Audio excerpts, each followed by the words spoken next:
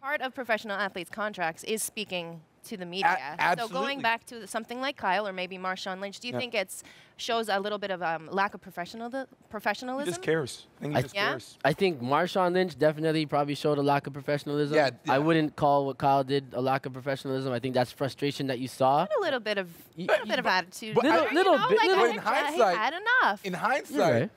what Marshawn did, he also tried to like monetize it and turn it into ad campaigns and Skittles campaigns. So he kind of took advantage of it in a different way. Whereas Kyle isn't looking to make a buck off of his unwillingness to speak. He really, at a point, just didn't have anything to contribute to the conversation of why is my team playing so bad, and he didn't want to join in and jump on his teammates and talk badly about them. And I think it's completely, they're similar, but in context, they're very different.